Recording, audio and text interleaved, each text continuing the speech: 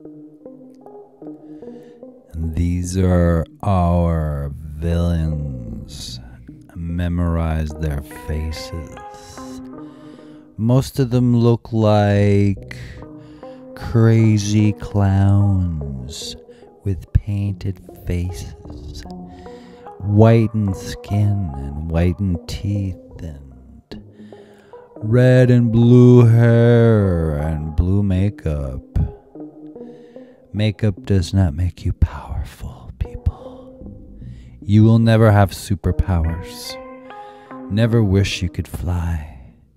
It's not easier than walking, trust me. You might think you have memories of flying, and maybe you do. I think maybe you do. It was easier at one point. Alright, let's get to the show.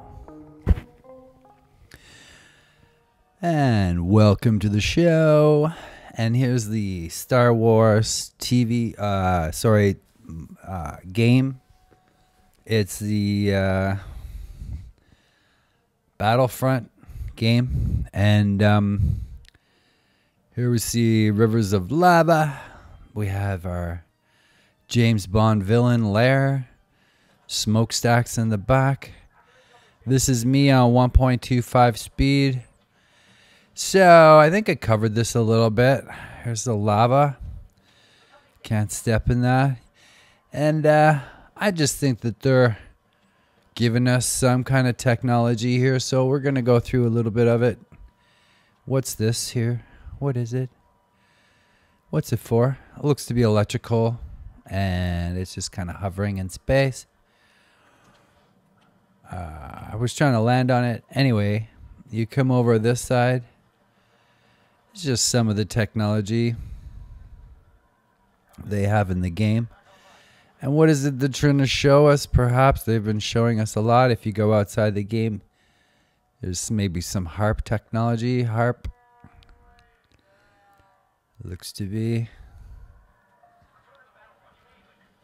Besides just your regular old turrets, and there's the spaceship up there where he walks in to the melted compound, the mountain cave tunnel system. And you'll see in the inset more of the cave system where you walk in and it looks like a mountain, but it's actually a tunnel, like an office building on the inside. Look at that. And so this is probably where they're going to take up the next Star Wars movie, I would imagine. They'd flesh out some of these scenes here could be fleshed out, like this location, I don't think, because you could revisit this and have Darth Vader come in and kill everyone, and that'd be your battle. That'd be your movie. There's like 3 movies ready to be made here that if you were to take, I don't know, Chewbacca and put him in the desert and save the day, and then you could put Darth Vader in and they could win a battle.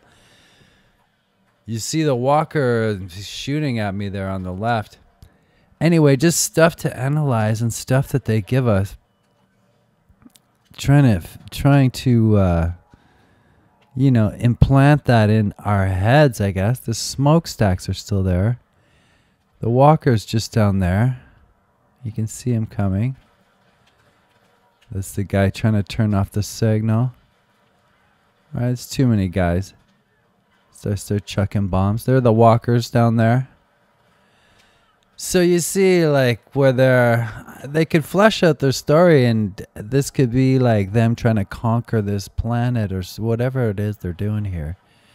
And that could be their next movie, right? You can tie all this together for us, explain some of this technology, and I think the game has been taking on the technology and explaining it away. So in the game, you can fly in the spaceships, and you can sit in the tank there and shoot at people from up in the walker. And yeah, it explains away some of the technology I think they're trying to get at here. Now, the rest of the images come up when you look up James Bond villain Lair. So here's the Lair idea. And where is it? It's always at the side of a mountain, perhaps in the ocean. But why is it always like built into a, like what is it about a mountain? And why would they have this in a mountain like a volcano? This one, James Bond movie.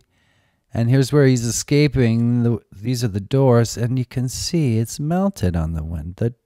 It's a melted building that they repurposed. Just like this one. And sometimes they allude to it. They say something like, this could be in a James Bond movie. And especially something like this, where there's actual... They use this in the movie. I believe this is the location. And there is technology underneath too. And we never really know what we're looking at and in what context. But here it looks to be a melted wall and some sort of ancient underground technology, like a canal or something going on here. Guess we'll never know. That's the show, guys. Y'all take care now. Bye.